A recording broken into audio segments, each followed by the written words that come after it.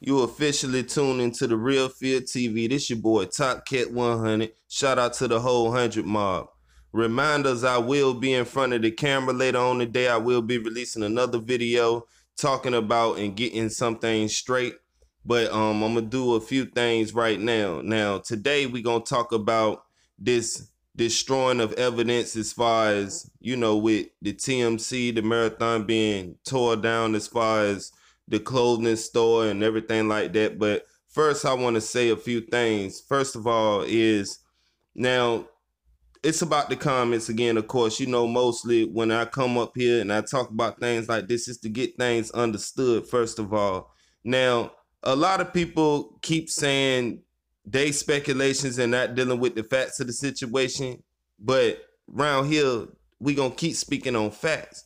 And we're going to keep speaking on whatever we want to speak on. With that being said, now, all of these, speculations about Lauren London and, I thought I put those to rest a long time ago.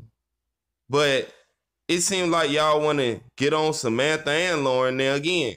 Like, you saying Samantha should be watching her kids and she shouldn't be worried about nobody else's kids when she need to be spending more time with her own. Well, right here, you can see she definitely do that. Like, don't get it twisted. Just because you gain one responsibility don't mean you neglect another.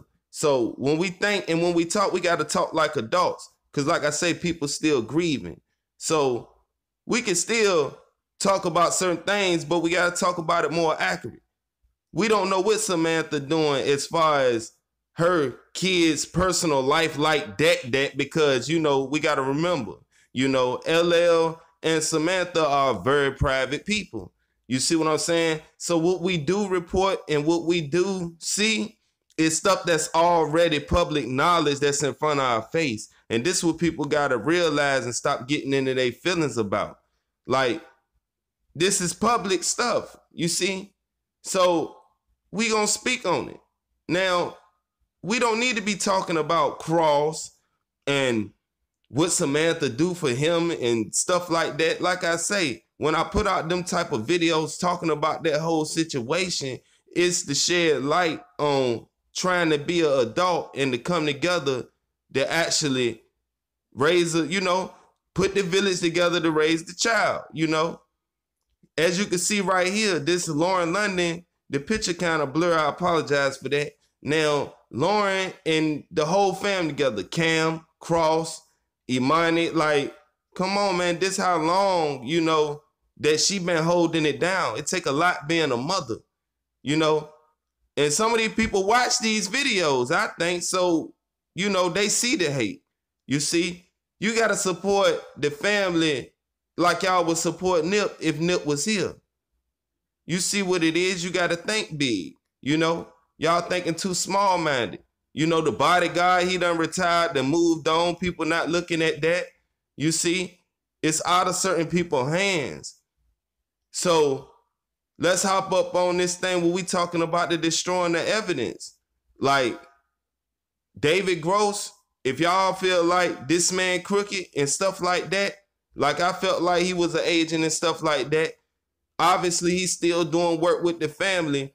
But from what I'm being told and finding out, Nip was supposed to be building and knocking that store down and building something in that lot regardless. Now, did they take his ideas and run along a different way with it? I don't know that. And I'm going to sit here and tell you, I don't know that. My guess is, of course, they took his ideas and altered it a little bit.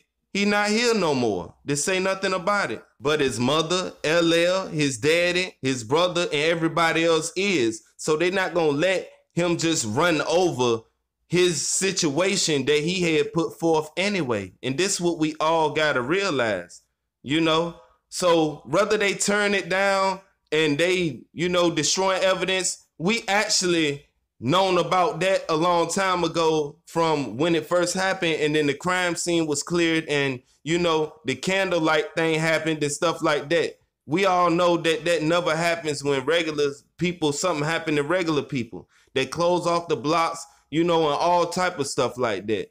The police want people back. They don't let people come to the altercation or whatever happened. And this is why it's always shady when you got a police force that was already against you and did everything they tried to do to break you down and to stop you from your entrepreneurship and helping out the youth and everything like that. And then you making songs dissing the LAPD and stuff like that. So we know y'all want good. So we know y'all, they really didn't want to meet with you. So they're not going to treat your crime scene like they have respect for it.